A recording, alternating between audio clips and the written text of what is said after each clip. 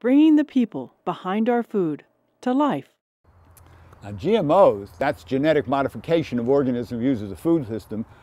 There's no particular reason to reject it until you inspect it. And when you inspect what the GMOs are, you say, oh, you took a soybean and it's poisoned by this particular herbicide called Roundup.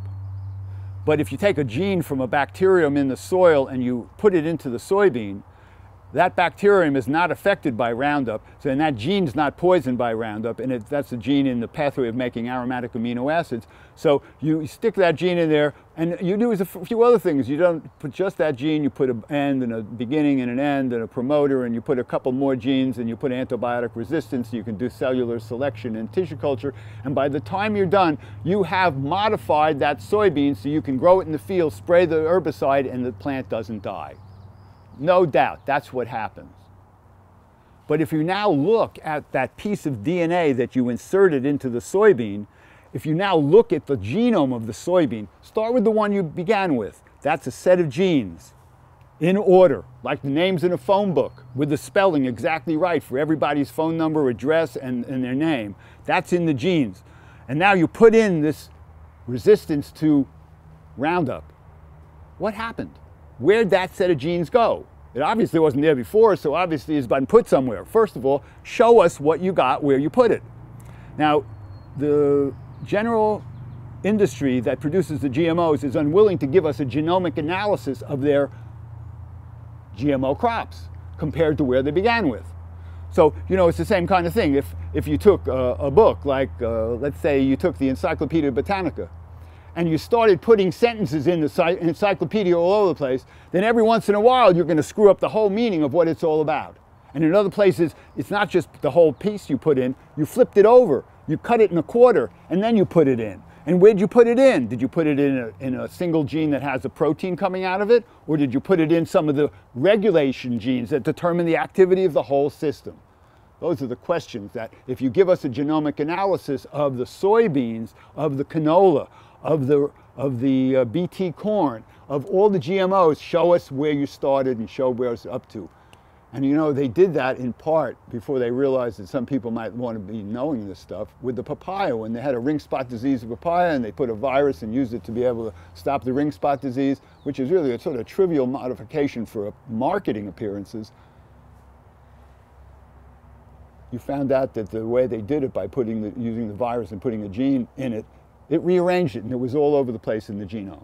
So they actually provided the information that says, these are not equivalent to what you started with. This is not conventional plant breeding. This is a new category of manipulation that in itself needs to be examined case by case, product by product, with real long-term data, because you're feeding it to hundreds of millions of people on the world.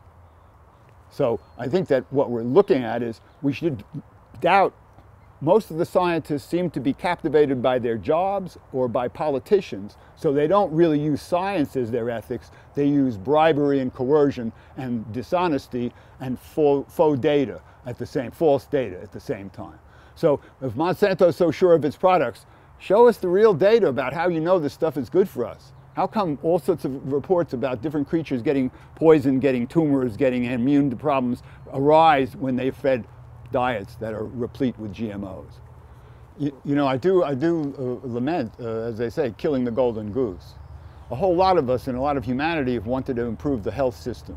When somebody gets a pernicious disease, you really want to have a way to save their life and have them live a long, productive, happy existence.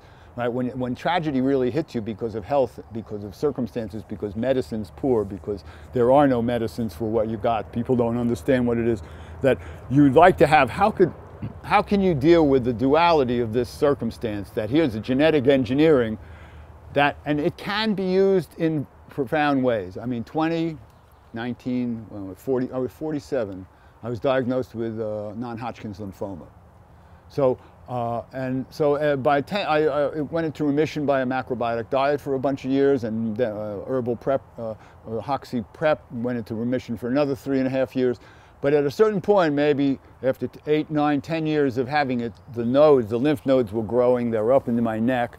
And when you talk about a pain in the neck, when you have a lymph node stuck right on a nerve ending, it doesn't feel any good. And when the nodes start going down your chest and they block up your lungs, so all of a sudden you get pleurisy, and then it grows down into your groin, and so you're in the process where you won't live very long. And so Dr. Robert Nagorny, who's a friend of mine, who's a molecular biologist, MD, a genius physician, he took a piece of the tissue, one of the nodes, put it in tissue culture, and figured out we can feed you this poison and this monoclonal antibody, and if we do that, it'll probably set the cancer into remission. And he did it, and for 10 years it was in remission. That's called rational therapeutics. So Dr. Robert Nagorny, incredible when somebody who's a physician knows the molecular structure and physiology of the body in a way that he can figure out how things work.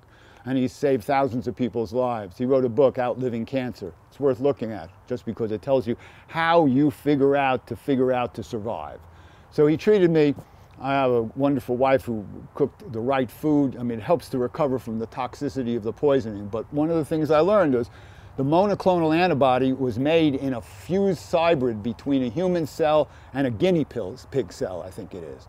And that made antibodies that they could put in my body, which has kept the cancer in remission. So there's an example of genetic engineering used for the furtherance of human life. What I see is that the problem is that we're talking about the food system in general. So everybody is eating GMO corns, GMO canola oil, GMO soybeans, and they don't have good data that says it's healthy and reliable. Now, that's one way to look at it. The other thing is, we have lots of areas on the world that grow no food. The population's going up. We don't seem likely to want to stop growing our number of people, right? Everybody likes to make kids. Not everybody, a lot of people make kids, some make lots of kids, right? How are we going to feed everybody a healthy, nutritious diet if we constantly are destroying the source of how we feed ourselves? The vitality of the earth, the cleanliness of the air, the abundance of sweet water to be able to fertilize, especially if you got droughts. You've got all these issues about the allocation of resources all over the place, as you were talking about.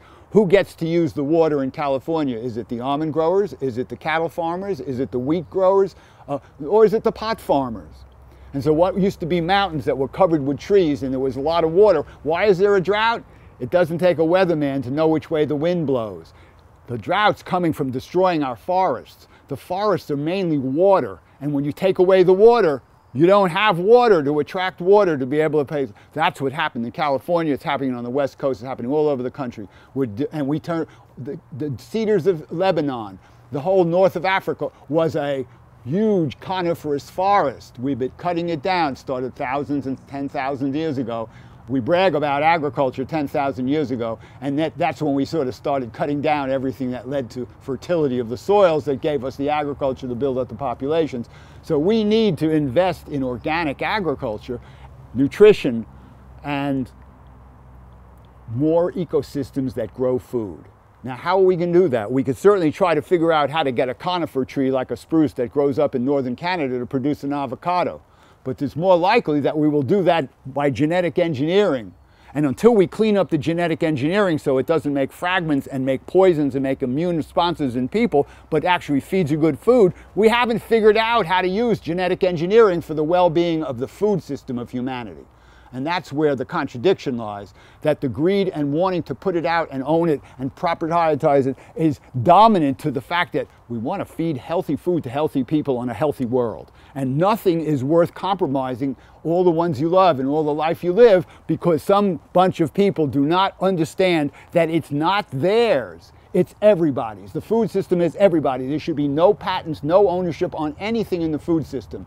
It's immoral. If anybody who's a religious person, you think that a creator would make a world like this so we could poison it, so we could destroy the food system and all the people who have lived and all the billions of organisms that have preceded us? We should take away all ownership rights on life. We should make sure it's good for everybody. That's all of our responsibility. I was trained as a research scientist. I rather work as a research scientist for humanity. That's why I have no problem with the GMO or any of these subjects, because you can scrutinize this stuff and you can figure out a path through the darkness. And on the other end, there's always light.